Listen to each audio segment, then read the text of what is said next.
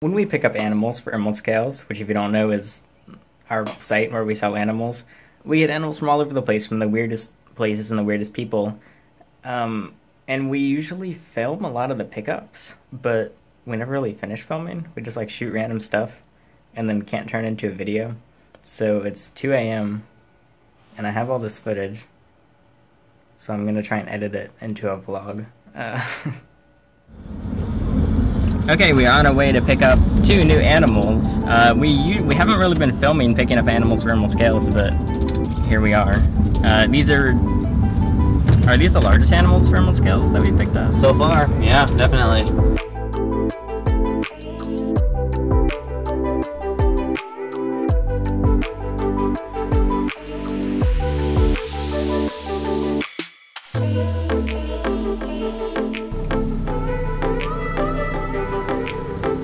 The van is perfectly packed right to the brim of every door with some interesting makeshift enclosures, which they work. The animals are healthy, which you'll see they're right behind me. So we did it. It's really interesting that all the different people you meet, you know, in the reptile community. So this guy was like the most makeshift guy you'd ever meet. Like, he has an enclosure made out of a sink and everything, but at the same time his animals look super healthy. It's just weird, different styles of keeping. I can't say I agree with all of them or if I agree with how makeshift it was, but there's no denying that his animals are healthy. So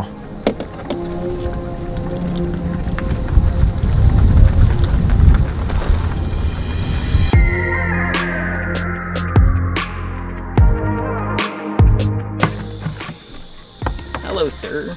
You want to kill me? Oh, he's heavier than he looks, actually. This is the male jungle carpet here. I guess when you hear 6 feet, I imagine bigger, but he is definitely long. I guess used to seeing the larger boa. I don't know, that's some pretty good length, though. Yeah, he's exactly as thick as my arm. How great is that? don't mind Alex, don't mind me. Testing audio. Yeah, that's good. Hey, how's it going? We got some somewhat emerald colored animals here that will not be for sale, unfortunately, and or fortunately. And he killed my mouse. It's the wrong type of mouse. Funny. These are a pair of jungle carpet pythons.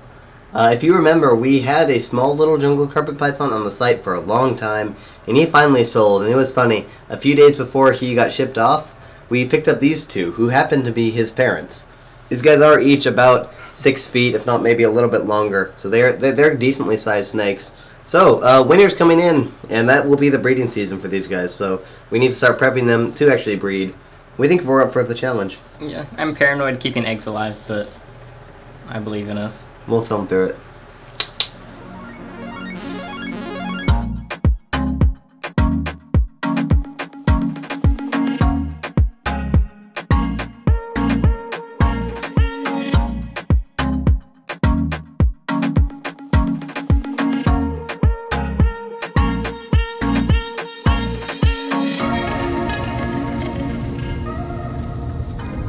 I think it's this one.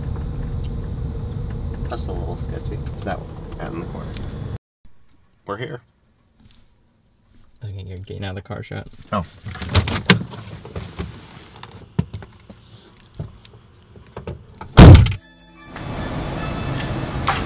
So, we picked up the geckos. We've got 4 beautiful geckos, 2 day geckos, and 2 leopard geckos. And now we're headed to Starbucks, because it's Starbucks.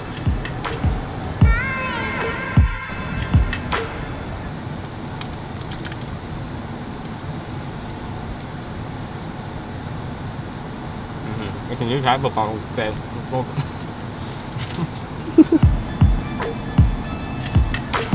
So, here's all the stuff we brought back. Some nasty looking big gecko enclosures. Their setups actually don't look that bad, they just look really dirty. And then we'll need some good scrubbing and stuff. But we're not gonna make them sit outside in the heat while we work on scrubbing their enclosures. I like all this stuff though. Cool, random supplies. Oh, hello. You're in there. Peekaboo. That's so not it. Oh, gee. Okay. Oh my gosh. Herping 101. You know, I have an old YouTube video on how to catch a lizard. You could watch that if you want. How to catch a green anole. Observe.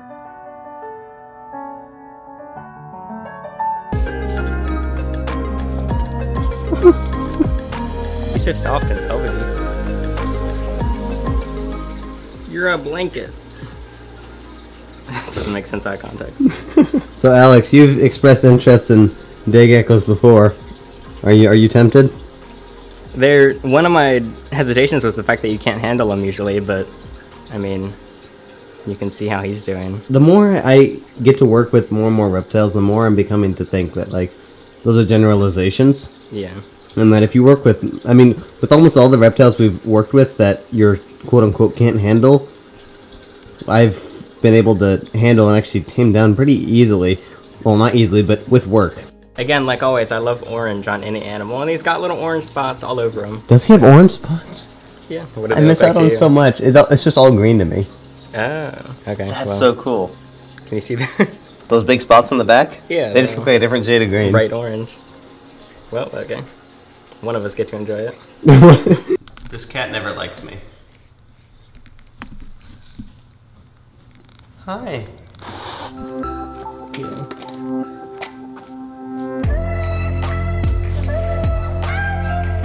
So this is the leopard gecko enclosure. I'm trying to figure out what's going on here. There's like weird dust. I don't even know what that is.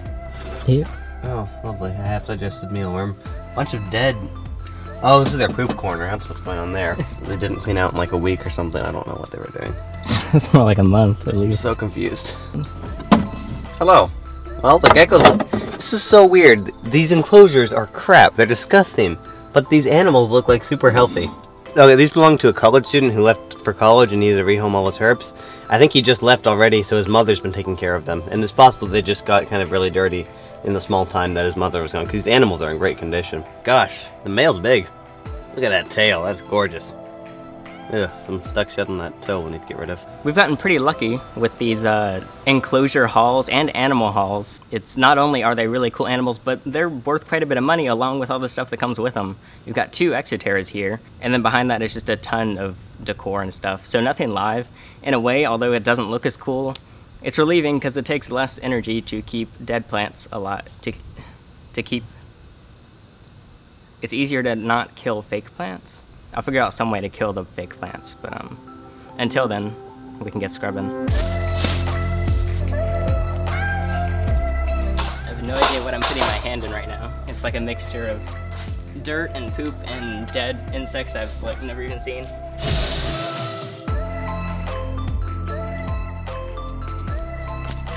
What's the nastiness? That one made a burrow. Does it have eggs in there? There's something in there. It's Buddha. We're a continuation of the vlog, I guess. I was just editing everything that you just watched, so now why not add a little to it? So it's about like as far away as the charge we have. So we'll see if we survive this one again. Or maybe this is another get stranded episode, who knows.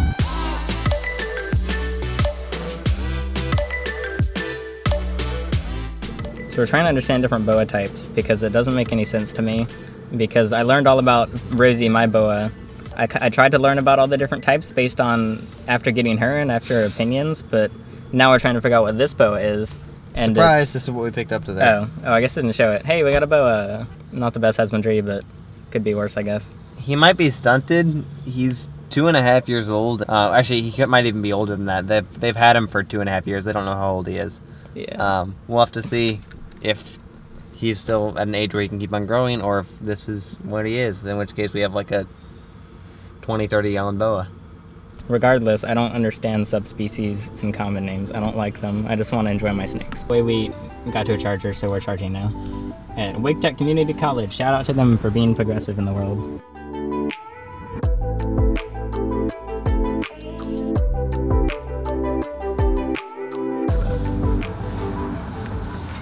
I just spent $350 and now I have no money.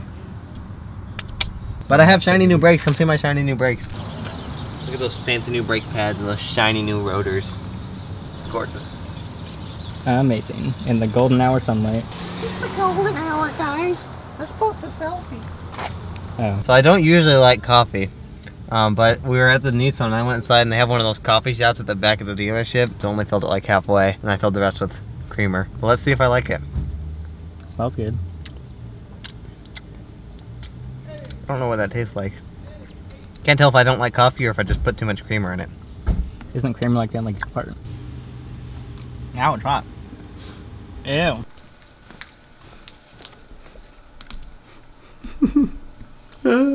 Why are you sad about this gecko? I love this gecko so much. I don't know, he's just really personable and really pretty. Just a fun gecko. But that's okay. Well, there's many more geckos to enjoy. He's going off to a good home. He's moving on to his second life. This is how we ship our geckos. Just kidding. Don't sue us.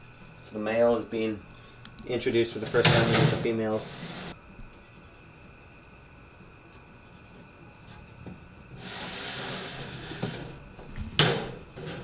We don't think there's much risk of cannibalism at all because this pair is already bred together, so this should be fine.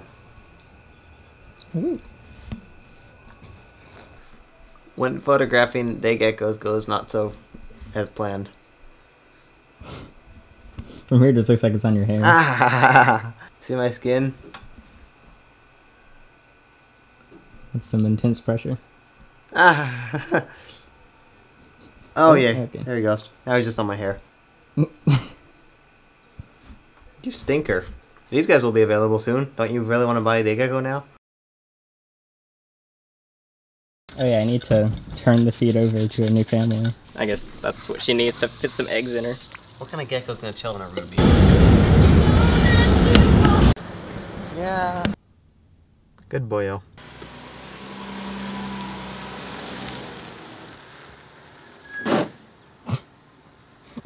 A leaf. It's a leaf. You know what's the coolest thing we learned about? Are you familiar with slime molds? You ever seen when you're walking in the forest and it looks like a yellow patch of like dog vomit? Yeah, that's slime molds.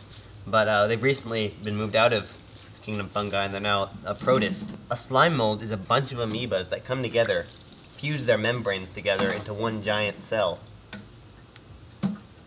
Wow. So they can they gather around a big food source. So they all like enjoy it, and then when they're done, they split up again into a bunch of individual amoebas. It's the craziest thing.